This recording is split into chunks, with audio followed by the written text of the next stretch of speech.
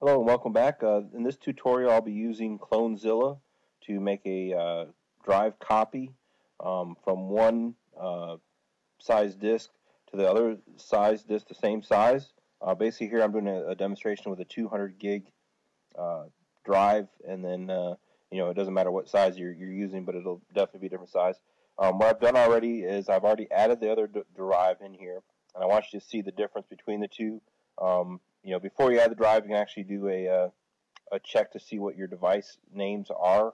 A lot of times I like to go to the what's called cat proc and partitions, and here we can see that VDA is the original drive, and then VDB is going to be the drive that I actually want to mirror or make a copy of everything off from that. So that's pretty much all I need to show you for that part of it. And I always recommend using the same exact size drives. Some people try to shrink them and do all that stuff. I just soon keep it the same size. So if you got a terabyte drive, do it to another terabyte drive, and then remove the drive after you clone it. That way you're at that point.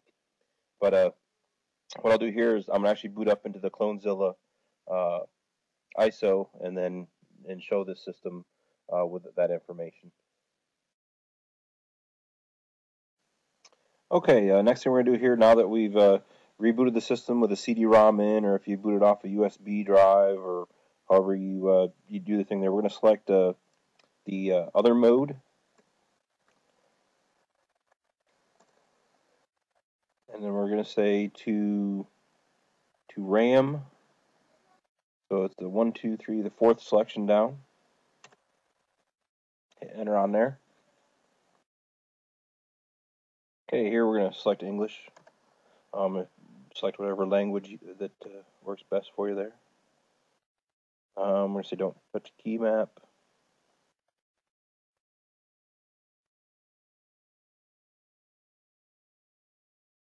And we're going to start Clonezilla. And we're going to do a device to device. Since we've got the original hard drive and then we've got the new hard drive. We'll do beginner. And we'll do just a local disk. And here it wants to know what is the source disk. So the source disk will be the one that you install your software on. So most likely that'll be the disk, or the A disk, which for us would be the VDA. For you it might be SDA, and then we'll select the second one after that. So this is the system that we want to clone, or the drive that we want to clone. Click OK for that. And then we want to do it to the second one. And here you can do different checks if you want. I'm just going to go through this and actually do a, keep the default. So I'm just going to say skip checking and repair source file system. Click OK. So it says now it's going to go through and save that file and move it over there. So we're going to press enter here. Continue.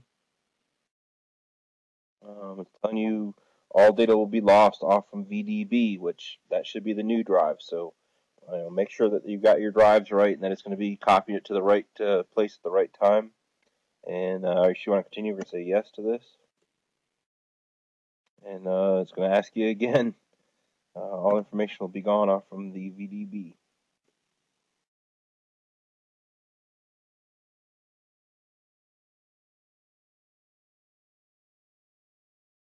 And this is the bootloader and everything. Well, we want this to be an exact copy. So I would say that yes, we want to copy everything, bootloader included.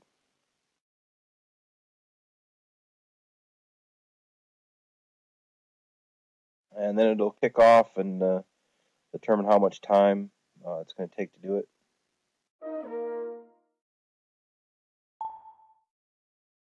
Here it's saying that there's about 2 hours, 2.5 hours to do this. On yours, it may be, it'll tell you the rate as well. This is only a 200 gig, so if you're doing a much larger drive, it could take, a day. Just make sure that it doesn't stop once once it starts. I mean, everything should be fine because you're not really doing anything to the original drive other than just copying it over. So we'll just let this continue, and hope it'll finish up here. What it's telling me is 2 hours and 18 minutes for this 200 gig drive. Now this is um, you know a VM, so I'm not using the full processor utilization, all that stuff. But just wanted to give you an idea on how to do it. Thanks, and I'll be checking back and putting more information up here sooner as it goes. We're at about the 2 hour mark here, and things seem to be going progressing. Like I said, it's a slow process. Again, this is a 200 gig drive or partition. If you have a large one, it'll probably take longer. Once again, depending on CPU and memory and stuff like that. But it's moving along, and we'll just keep on checking back on it.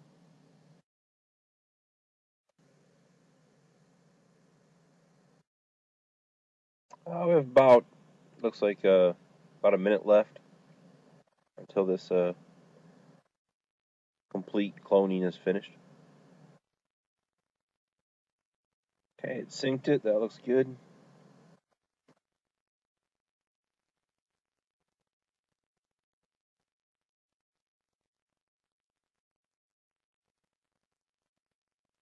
Okay, looks like things moved here. It says no root partition is mounted. You'd better make sure running kernel does not support the file system of root partition. It went through and did all that stuff, so it looks like that part's good. We can actually exit out of here.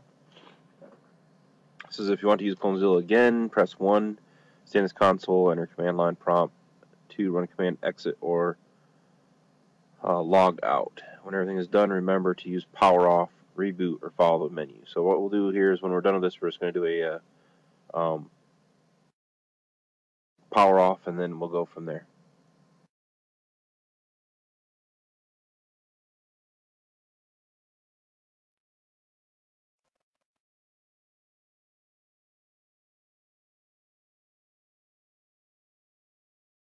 And now it's unloading it all out of RAM, and you should have a good image drive. Thanks for your time.